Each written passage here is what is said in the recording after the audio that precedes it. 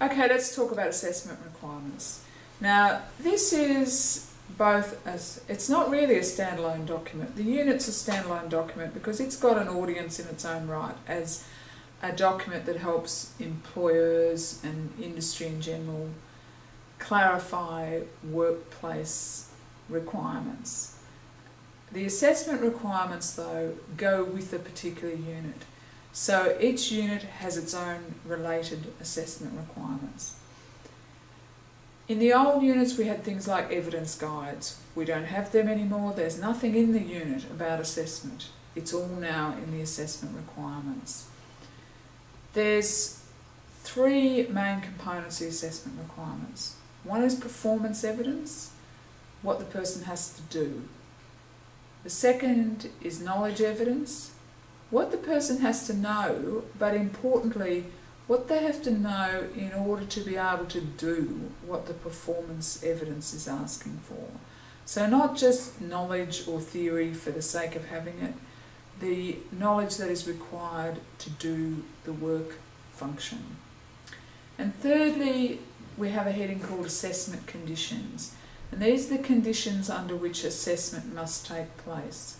Those conditions might be about where, such as in a workplace or in a specified workplace, in a particular type of workplace, or they might be about who is actually doing the assessment, as well as meeting the National Vet Regulator standards for assessment, what an assessor has to have.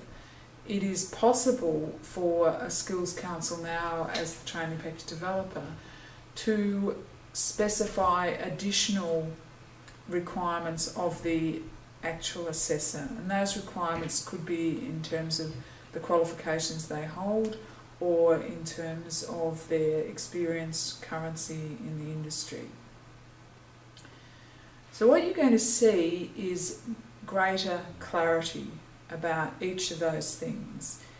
In the performance evidence in particular, which is specifying the required product or process evidence, there's a requirement the training package specifies the frequency and or volume of that evidence.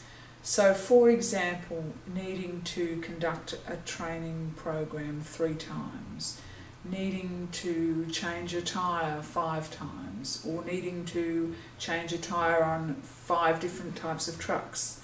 Now, they're just examples off the top of my head. They're not taken from specific units, but you get the idea.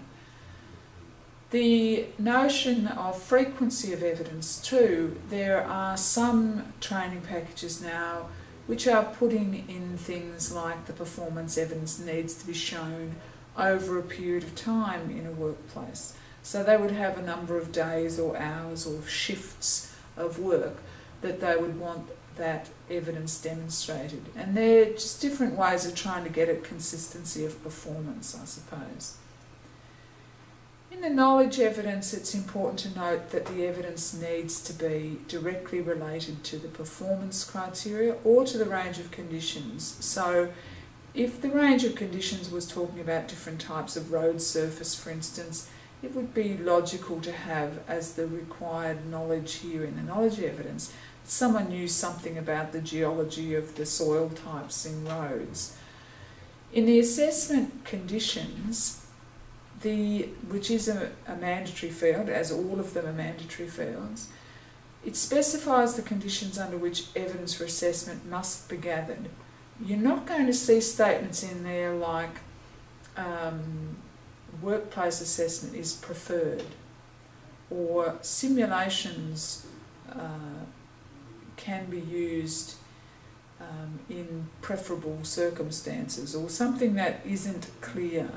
Because this is a condition, it will be a condition. So it might say something like assessment of the performance evidence must happen in a particular type of workplace. It might say that the assessor requires 3 years recent industry experience.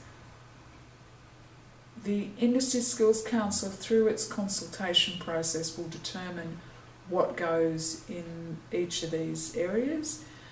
What you will see as an RTO, because this is an assessment requirement, it should make the writing of your assessment tools easier. It should be more straightforward. It should be easier to see what it is that's actually required for assessment. But keep in mind, this is the assessment requirements for a specific unit of competency. You must look at the unit as well. You can't just take the assessment requirements on its own, because it doesn't make sense. It's designed to be read with the unit of competency. So that means all the elements and performance criteria. At the end of the assessment requirements, there will be a links section, and again it takes you to the companion volume implementation guide.